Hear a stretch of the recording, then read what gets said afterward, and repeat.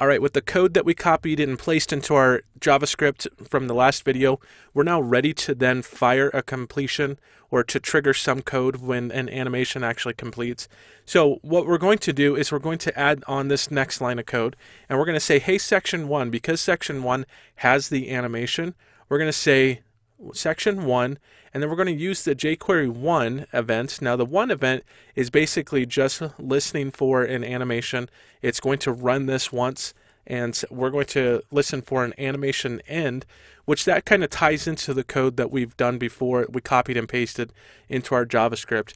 And then we're going to run a function. Now that function is basically going to be any name that you want.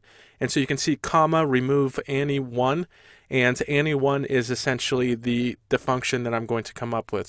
We're going to set up this event listener to listen for the animation.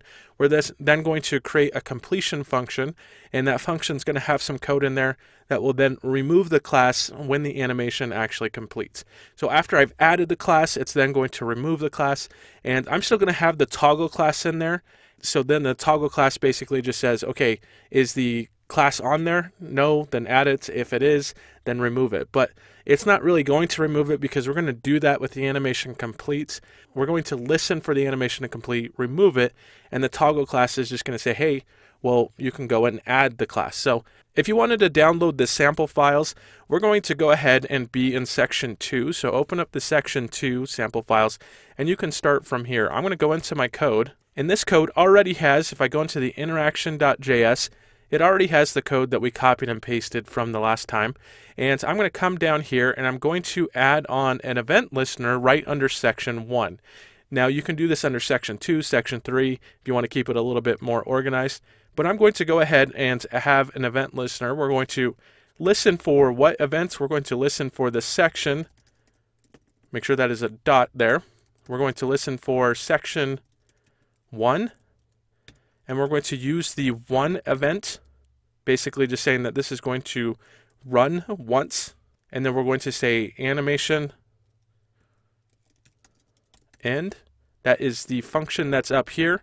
When the animation ends, it's going to run that function above. And then we're going to say run the function, which will be called remove Annie1, and end that with a semicolon. So now I need to create the function remove Annie1.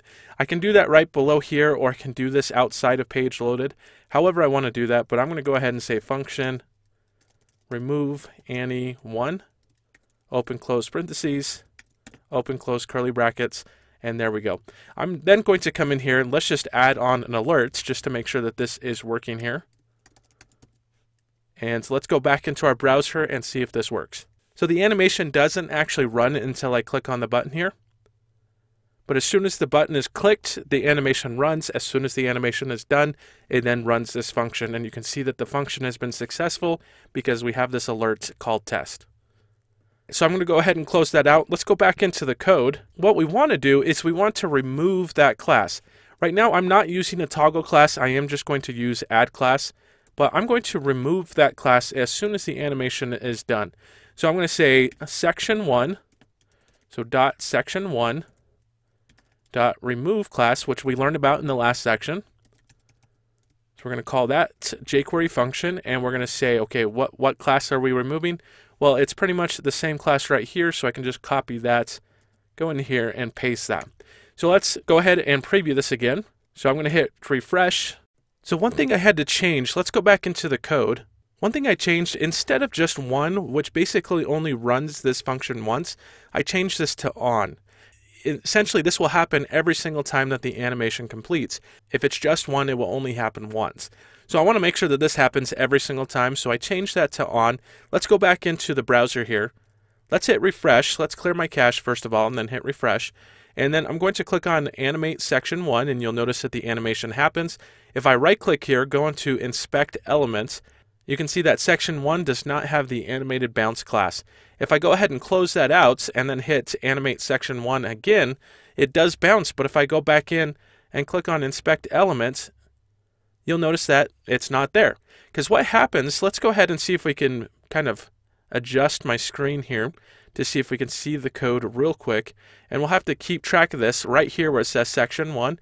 You'll notice that the class does get added, but then it gets removed. So let's click on that.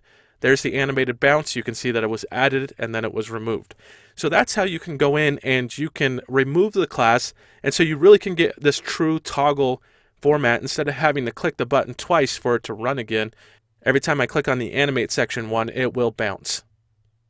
So that's how we go in and we trigger some code when an animation completes.